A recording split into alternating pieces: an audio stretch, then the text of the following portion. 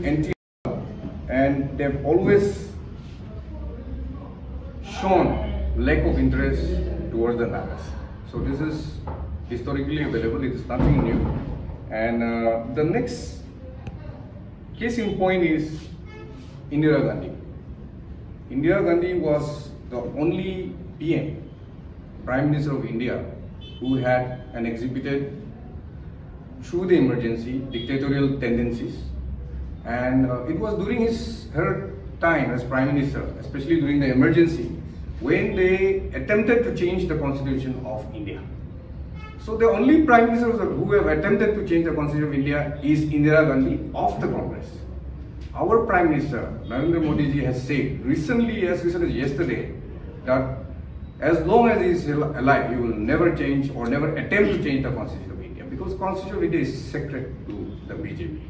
So for that matter, we want to clarify that for once and all that our respect for the constitution of India is sacred and there is no such attempt.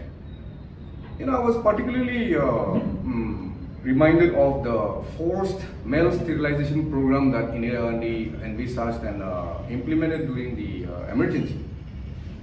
It is because they came up with a solution of forced male sterilization to address the population increase in India. So if you look at that period and today, I mean, if you have a policy to address population growth, it is not through forced male sterilization, but the lack of proper policy planning has been clearly exhibited, and their intention to force and compel and implement such anti-people agenda was always there from the beginning. It is not a new thing that we see today. And just because they've been in opposition for the past 10 years,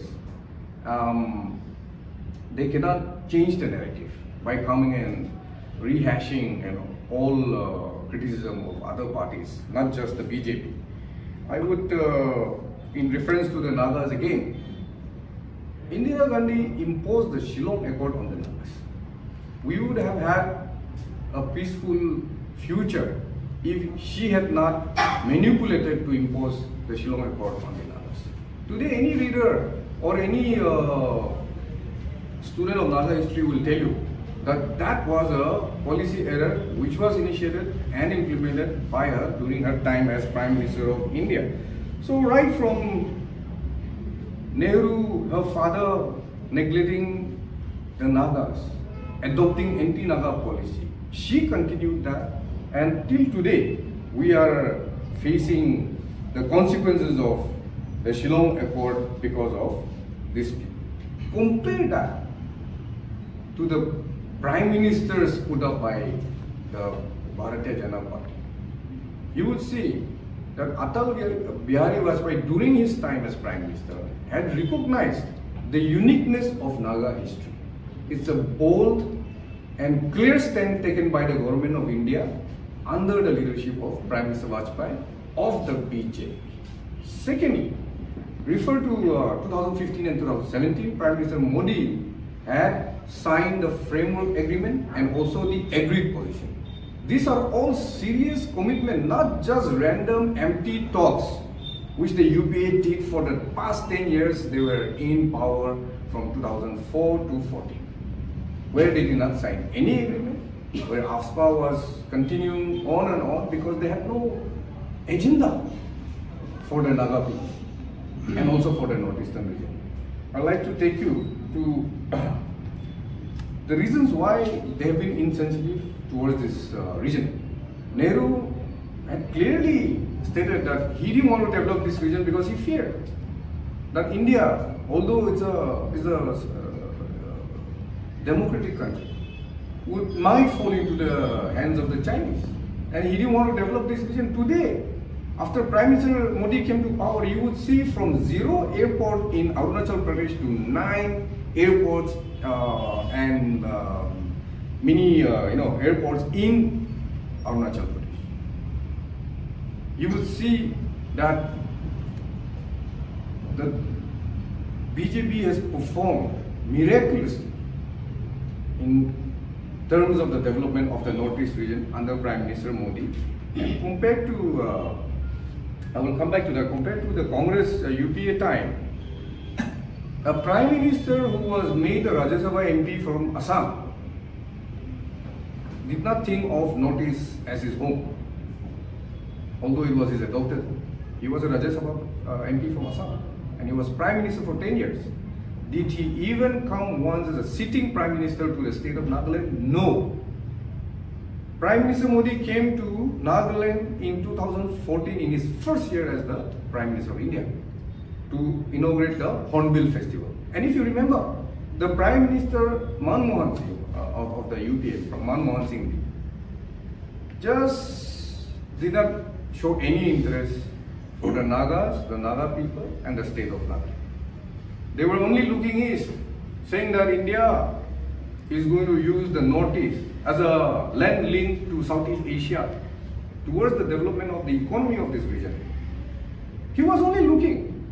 When Prime Minister Modi came in 2014, Kisama, during the Hornbill Festival, December 1, he said, from today, in Kohima, in Nagaland, I will rephrase our agenda and our narrative for this region and for the country by changing the term look east to act east policy. A significant policy change in terms of international relations was made in Nagaland for the first time in the history of India, of modern India.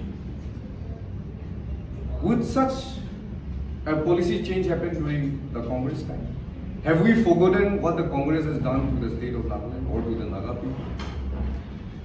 Some may forget because they have collective amnesia. But majority of Nagas cannot forget our history, our past, and the Congress attitude towards the Naga people. We cannot forget. You see, I'll get back to that, but today their lackadaisical approach and attitude towards the Naga has been exhibited, has been shown, is recorded, and we cannot forget. No young Naga or old Naga will forget what they have done towards the Nagas. When they got the opportunity for 10 years, they were busy looting the country, 2G, so many scams. All of you know, we need not mention any one of them. And today they are talking of corruption. Corruption is in the Congress DNA. Everyone has seen that. Surjewala came here. He is also a dynast like Rahul Gandhi. His father was also a minister.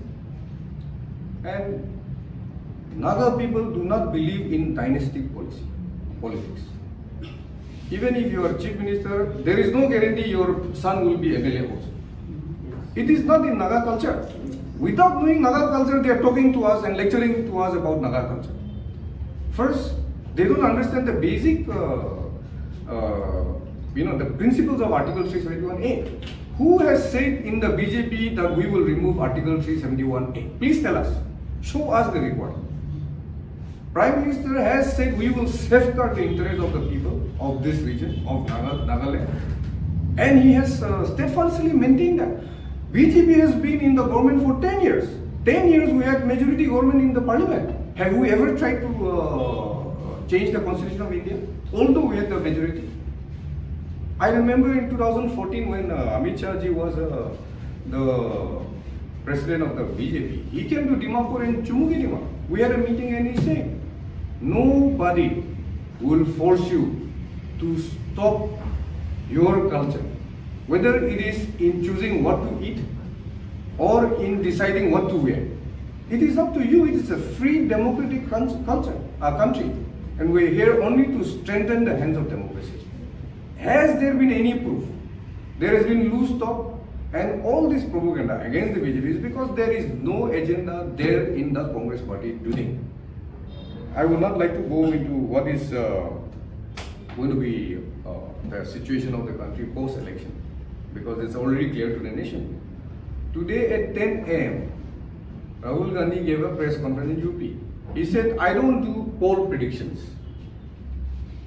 Then the next statement he made was, I think BJP is going to get 140 to 150. He started doing prediction. He himself is saying, I don't do poll prediction. And he's saying that party will decide whether I will contest in Amethi or not. Whereas when Himanta Biswa Sharma went to meet Sonia Gandhi after getting clearance from the cheat scam fund allegation, he went to meet Sonia Gandhi. Sonia Gandhi said, "You've met me good, but and this is on TV. This has been this came out in the recent India Today interview with Himanta." He said, Sonia Gandhi said, "You go and meet Rahul Gandhi. You be friends with Rahul Gandhi."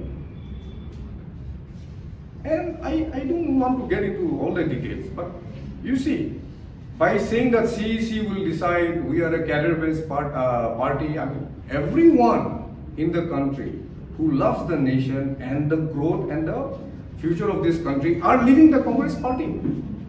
There is a mass exodus of Congress leadership in the BJP or other parties today.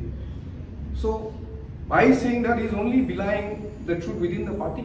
Why is he contesting from Wayanad when, you know, the basis of his or the primary place where he contested is Amethi?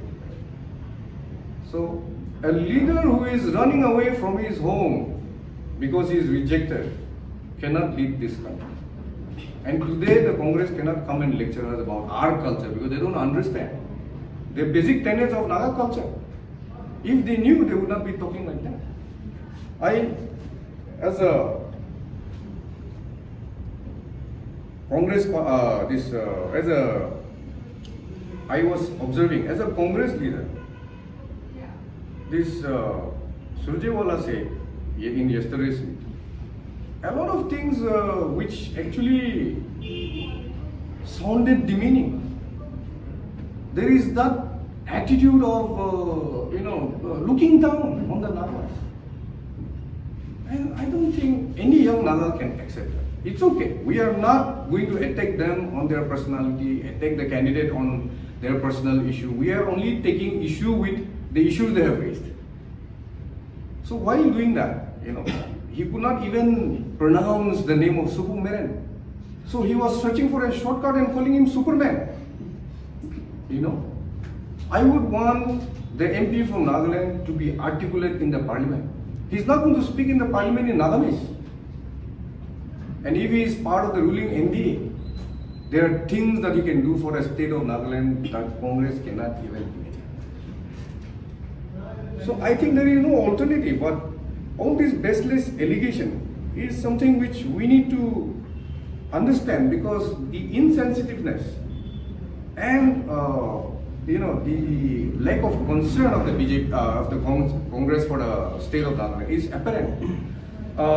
There was a time when Mmhonlumo was Prime Minister. He never bothered to come even once. Prime Minister Modi ensured that all the sitting ministers and MPs of the BJP and NDA government should visit all the northeastern states every month. From having no union ministers coming to our place, forget about the Prime Minister during the UPA time, we've had many leaders coming, many ministers coming. And what did it do for the state of Nagaland and the northeastern region?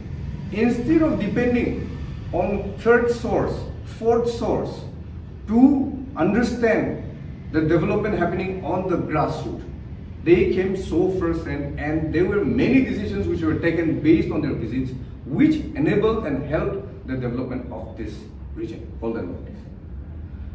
I want to recall, and I want the people of Nagaland to recall. There was a time when a lot of issues were raised by citizens, including account on the roads, sector in Nagaland. When Gadkari came, I didn't know also, but he said a special purpose vehicle called NHIDCL was created only for the development of roads in the Northeast. And he has actually already sanctioned 15,000 crores for the state of Nagaland. During the UPA time, unheard of, impossible. In my entire adult life, and I guess it's the same for all of us who are from Nagaland, who have not seen 4-lane roads. Today, whether it's under completion or not, it's not because of the central government. It's not because of the state government. There are some land owner issue, meaning it is our people who have land owner issue, who are using the weapon of customary laws to assert their rights. Meaning Article 371A is very active in the state of Nagaland.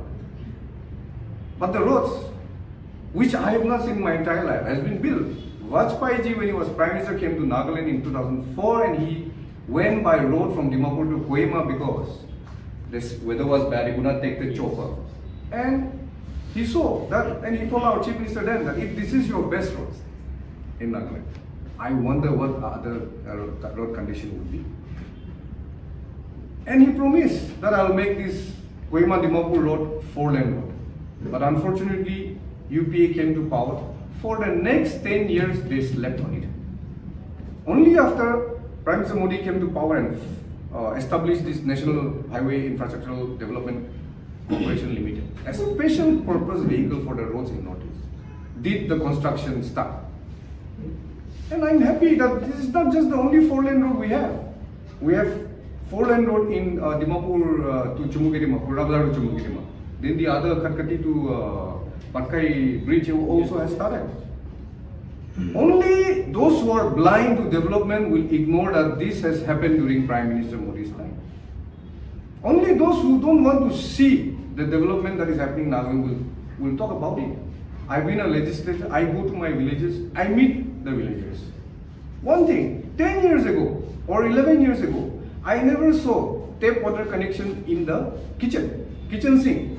Today, wherever I go, because of Jal Jeevan Mission, because of the coverage it has given, we see that when we have food, we can wash our hands in the basin of the kitchen because there is tap water right in your kitchen.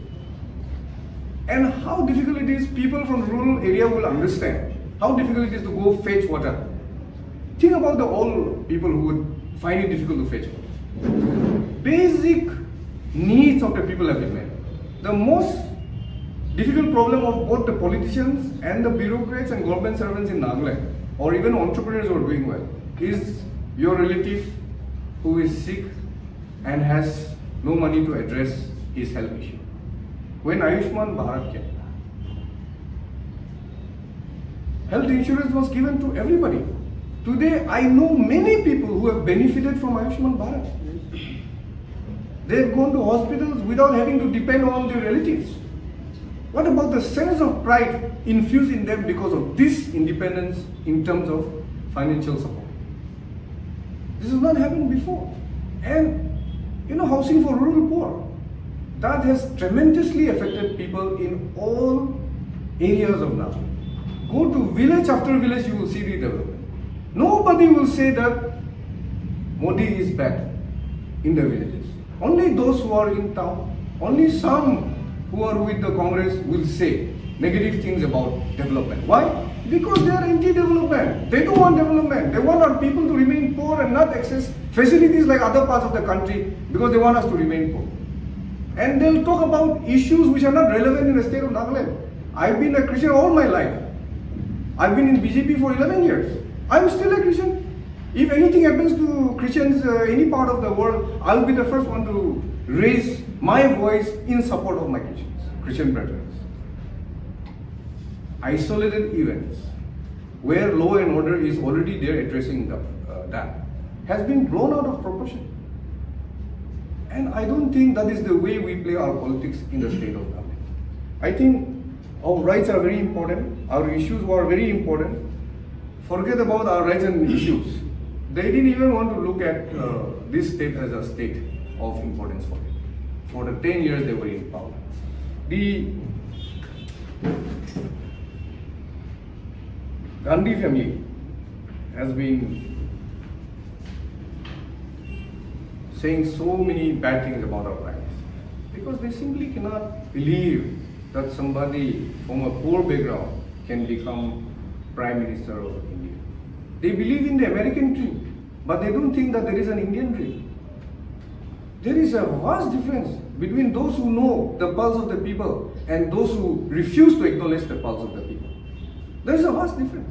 That is the difference between Congress and the BJP. And just because you get a platform in Nagaland, I want to tell you, when JB Nadda came, he said he will come. He said, I will come and address the people of Nagaland. Although we are supporting our NDA partner, NDPP, we are not contesting. NDPP is contesting, but we stand with them. And I will tell you the reason why. But before that, I will tell you, Nada said he will come and he came. We had 4 hours of rally. There were 2 phases. First phase, second phase, people came and some people left. I was shocked that in yesterday's campaign by the Congress, they were saying there are so many non-locals. You know, Dimapur is a city where both Nagas and non-Nagas stay. There are non-Nagas who has made Dimapur their home. How can you dehumanize them by looking at the rally and talking about them in that way? We consider every citizen who stays in Nagaland as a citizen of Nagaland, irrespective of which community. And you know why they are saying that? Because these people came out of love and respect for the BJP, and they came to show their support for Nadaji's visit. But the Congress are belittling them by saying that they are plain Manu, they are not Nagas. They are citizens of India, they have voted. They have voted. And they came to cast their vote. The other funny thing I noticed was that in the front you will see, and in the sides you will see a lot of BJP workers, Karyakartas from the Naga community. Even Chief Minister Rio was there, Deputy CM Y Patan was there. There were so many Naga leaders there. By saying that there are no Naga leaders, are you saying that Rio is not Naga? What kind of implication is that? What kind of politics is that? You know, let's talk about issue. Let's not personalize. Because one cannot forget our past. Was our involvement in the past not in the politics of the state of Nagaland? I think people living in glass houses should be careful about what they say about our present leaders. If you have an issue, raise that issue. It's okay. It's a democratic country, it's a free country, we can have debates on any issue. But dehumanizing the non-locals in Nagaland who are also contributing, you know, is because they want to promote only illegal migrants from Bangladesh. The Congress are interested in ensuring that they come and stay here and take over the jobs which are meant for our local people.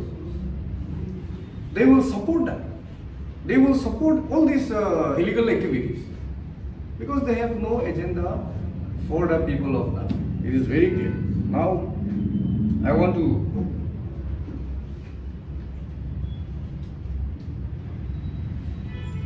make one significant point. From 2003, when Nephew Rio became the Chief Minister of Nagaland, I'll tell you, unwaveringly, he has been with the NDA from 2003. When there was UPA government for 10 years, he was still in NDA. The Congress had actually imposed President's Rule 1 when he was Chief Minister, before election. Because you didn't have the mandate, you wanted to steal the mandate. NDPP under Rio has ensured and has demonstrated that they will never try to steal the mandate of the people. They will win it because they have earned it. Your propaganda will not work because the fact of the matter is clear to every Naga citizens. And I will also appreciate that even during the darkest hour, yes, he was with the BJP. Our party believes in honoring our alliance partners. Our party believes in supporting our alliance partners no matter what. Therefore, till date, we stand firm with the government of Nephew Rio and his NDPP party as partners in NEDA. Because of the cozy relation we have, we've been able to address the unaddressable problem of Assam-Nagaland border issue, the oil exploitation which was also affected by the border issue. In the past, they were not talking.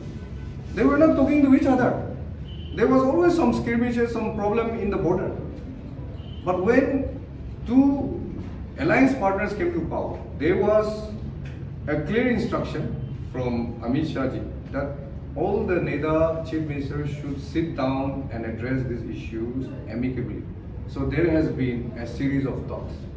And while our issues were represented. You would not know. You ask people from the villages who crosses Assam to go to their villages, who crosses Assam to go to Mon, to go to Longland, Mokchung, Mokha, especially Assam-Nagaland border. How many of them were harassed by Assam police for small or no reason at all? Today that has stopped.